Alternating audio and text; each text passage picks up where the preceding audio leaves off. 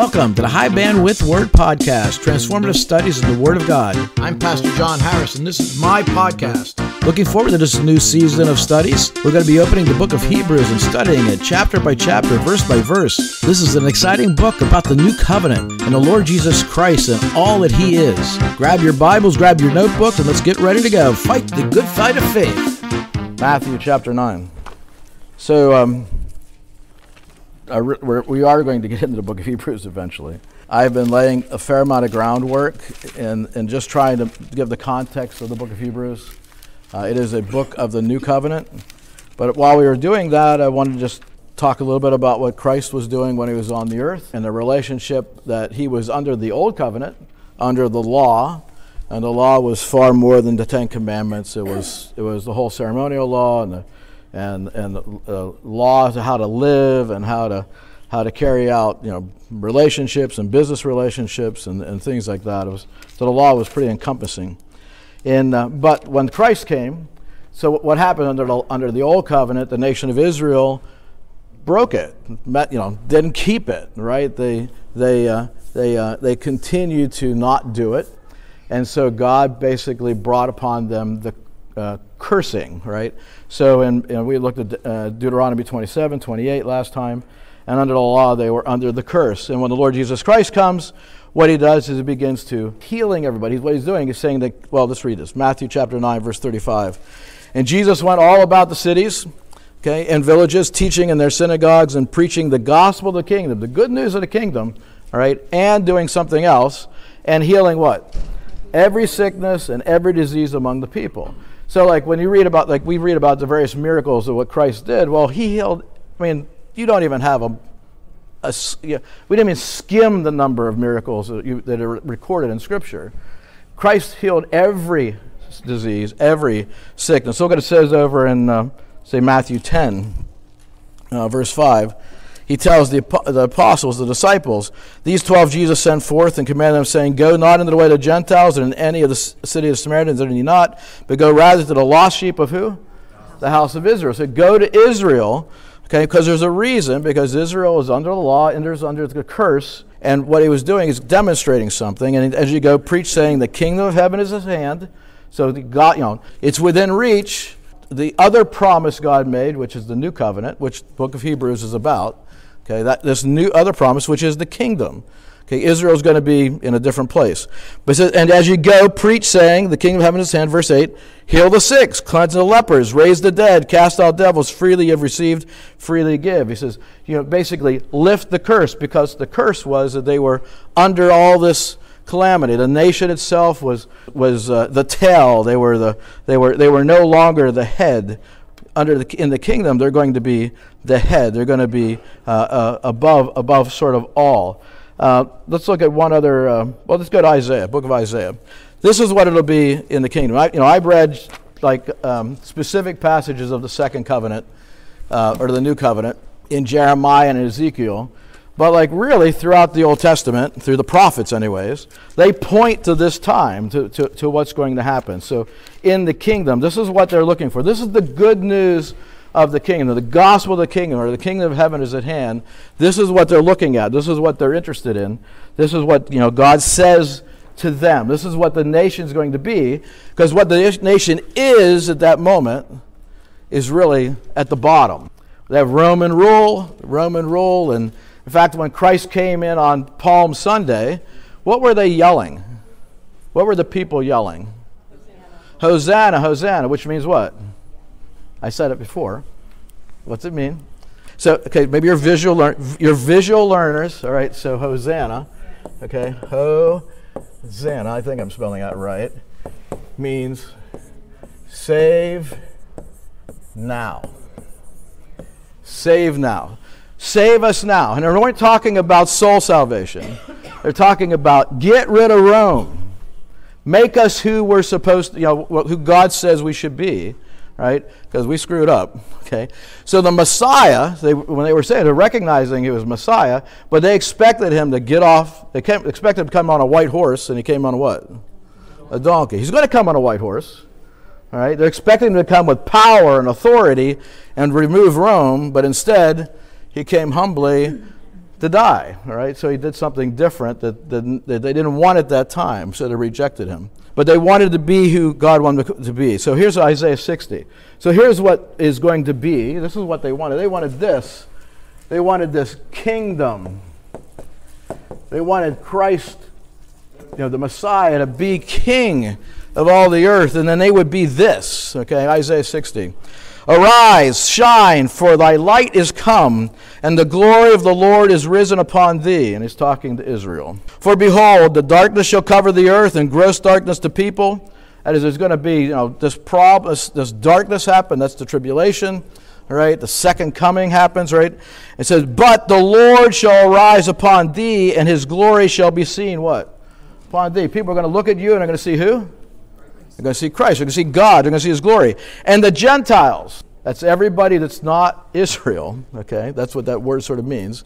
It means two things. One is not, depending on the context, it can mean no national distinction, that there's no nation, because God only ever recognized one real nation as his people, and that was Israel, right? So it means no national distinction, or it means the nations. It seems opposites, but it's same thing. And the Gentiles should come to thy light, and the kings to the brightness of what? Thy rising. They're going to be raised up. Lift up thine eyes round about and see, all they gather themselves together. They come to thee. Thy son shall come from afar, and thy daughter shall be nursed at thy side. Then thou shalt see and flow together, and thy heart shall fear and be enlarged, because the abundance of the sea shall be converted unto thee, and the force of the Gentiles shall come unto thee. They're going to come to you. They're going to come to you. They're going to recognize who you are. Down in verse 12. For the nation and the kingdom that will not what? Serve thee shall what? Perish.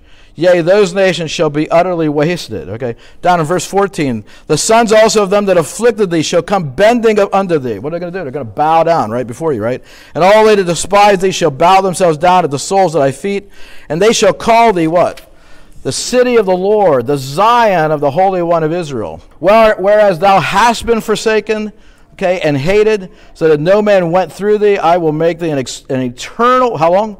Eternal excellence, a joy of many generations.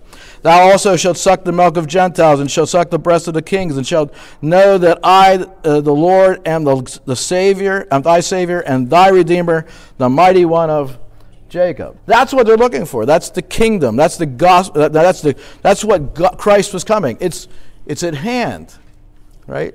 Here it comes, right? The old covenant, they broke it, all right, and they were in despair. But under the new covenant, this new promise that's made to Israel, God makes it as I'm going to ask you some questions here a little bit, and hopefully you do better than Hosanna, okay? Because we'll have to go read it again. But we're going, there's promises under the new covenant that were made, all right. Verse down in 21. Notice this. This is part of the new covenant. Verse 20 of Isaiah 60. Thy people also shall be what? All righteous. The Apostle Paul says in Romans chapter 11, and all Israel shall be saved, right? They'll be all, they'll be saved. By the way, not everybody who's Israel who calls their father Abraham or, has a lineage that goes back to Jacob is Israel. They have to have a change of the heart. There's going to be something changes. They shall inherit the land for what? Forever, right? That's part of it. The branch of my planting, the work of my hands, God's saying this, right?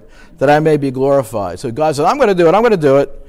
A little one should become 1,000, and a small one a strong nation. I, the Lord, will hasten in his time. There's going to be prosperity and strength and wealth in that nation. Down in chapter 61, verse 3. Verse 3, Isaiah 61. To appoint unto them that mourn in Zion right now, okay, to give unto them beauty for what? We sing a song, right? Ashes, and the oil of joy for mourning, the garment of praise for the spirit of heaviness. So there's going to be a switch. They're in this situation. They're in ashes, but they're going to be in joy. Okay, they're in heaviness, but they're going to have a garment of praise. Okay, that they might be called trees of righteousness, the planting of the Lord, that He might be glorified. And they shall build the old wastes. They shall raise up the former desolations, and they shall repair the waste cities and desolations of many generations. And strangers shall stand and feed your flocks. I mean, you are a servant to everybody else. You know what? They're going to serve you.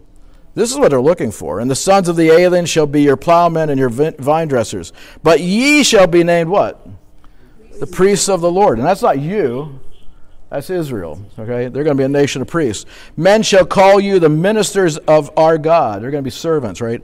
Ye shall eat the riches of the Gentiles, and in their glory shall ye boast yourselves. Anyways, for your shame you shall have double, and for your confusion they shall rejoice in their portion. Therefore in their land they shall possess the double. Everlasting joy shall be unto them. For the Lord love judgment. I hate robbery for burnt offering. Anyways, it goes on to say, talk about other things. But God is, that's the promise to them. Chapter 62, verse 11, verse 12. Behold, the Lord hath proclaimed unto the end of the world, say ye to the daughter of Zion, Israel, behold, thy salvation cometh. Behold, his reward is with him, and his work before him. And they shall call them, what? The holy people, the redeemed of the Lord, and thou shalt be called sought out. People want you. A city, what? Not forsaken. Israel's going to be raised up and be what it ought to be. The book of Daniel gives the process. Okay, you've heard of the 70 weeks of Daniel, right? Well, 69 have been taken care of. There's one yet to go for the process. But you're there in Isaiah. You can go find Daniel chapter 9, can't you?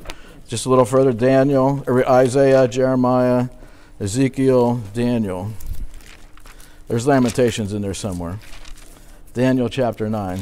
An angel comes to Daniel, it's Angel Gabriel, and comes and says, here, there's some things that have to happen yet.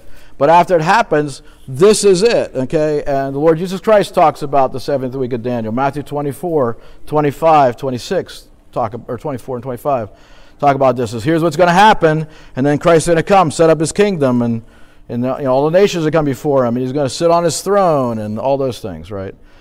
Daniel 9, verse 24, 70 weeks are determined upon thy people. That's talking to Daniel, it's talking about Israel, and upon thy holy city.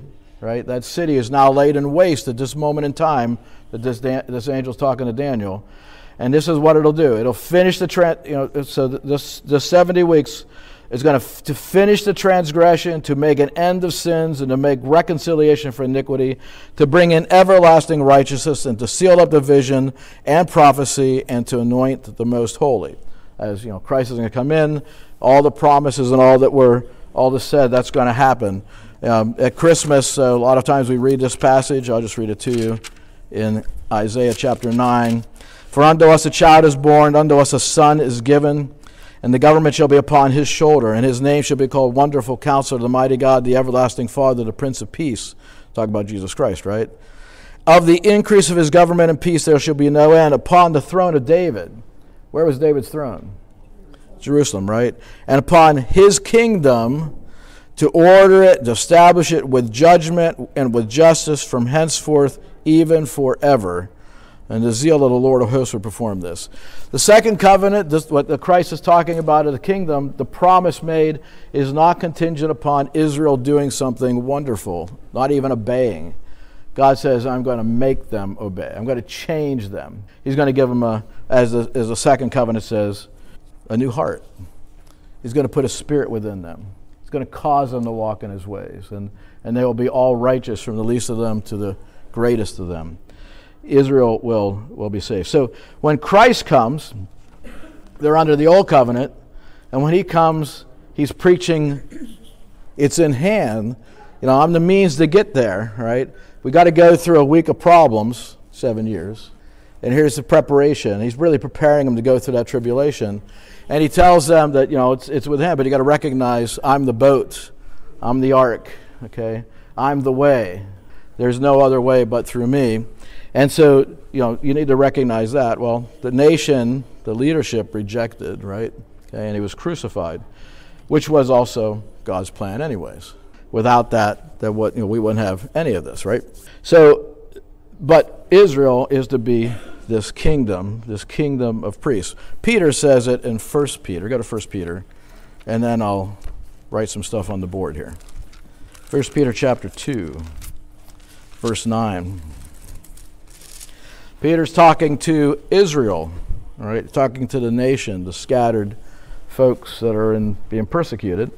He says in verse 9 of 1 Peter, it says, but ye are a chosen generation, a royal priesthood, and holy nation, a peculiar people, that you should show forth the praise of him who hath called you out of darkness into this marvelous light.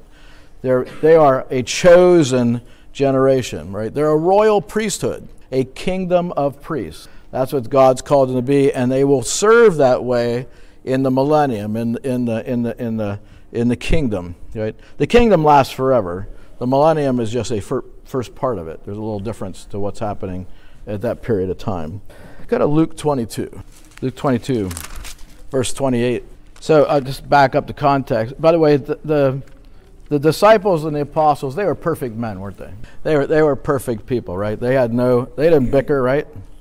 They didn't get upset, right? In verse 23 it says this, and they began to inquire among themselves which of them it was that should do this thing. As Christ talked about, there was going to be somebody that was going to betray him. And in verse 24, and there was also a strife among them, which of them should be accounted what?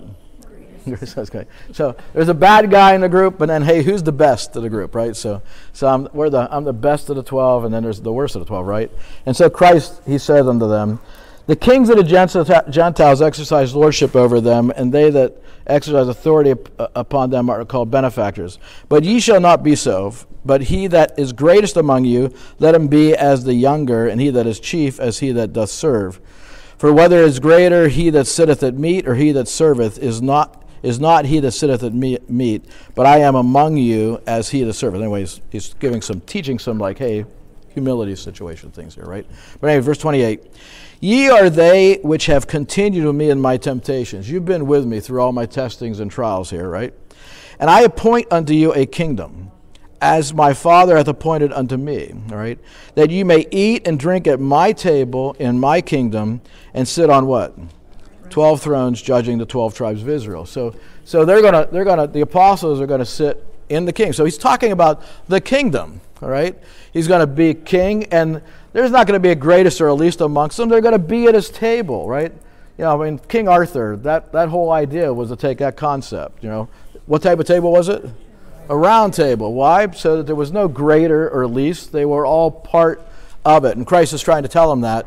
You're all going to be at my table. There's no, you know, you're going to get to share, but you're going to be with me in the kingdom. You're going to be part of it. And you're going to sit on 12 thrones. And you're going to judge the 12 tribes of Israel. There's going to be this hierarchical leadership in that kingdom. Going to be in that kingdom. You're in Luke. Okay, we just read that. Okay. Anyway, so we're in that kingdom. Okay, so let's talk about some of the blessings and things like that in the kingdom. So under the second? Well, I should not do it that way because it's called new. On the new covenant, I'm going to try to write slow so you can read it. Okay, I have determined that I'm going to try to do that. We'll see what happens. So what are the things promised to Israel under the new covenant? A land, right? So they're promised the land, and the land is pretty large. All right, it goes from Egypt, the Nile, effectively, to the Euphrates River, all right? So it's much larger than what you look on a map, all right? So it's pretty large, right? So they're promised land. How long do they have the land? Forever. It's forever, all right? So they have a land promise. What else are they promised? King. A king, okay? And which king are we talking about? Okay, so king, so Messiah, Christ will be king, all right? They're also promised another king. David, okay, David is king. So Christ is king of the earth, of earth, and David will be king of the nation. So David will be king of the earth. Go back to Zechariah. Zechariah 8:23 says, "Thus saith the Lord of hosts."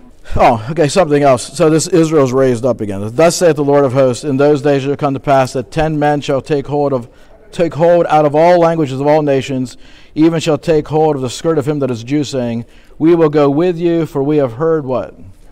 That God is with you. They will come to him. You've been listening to the High Bandwidth Word Podcast, Transformative Studies in the Word of God. I hope you've enjoyed the study. Please subscribe, like, and comment. This podcast is available on many podcast platforms. Just search on the title. Now, until next time, fight the good fight of faith, and God's best to you.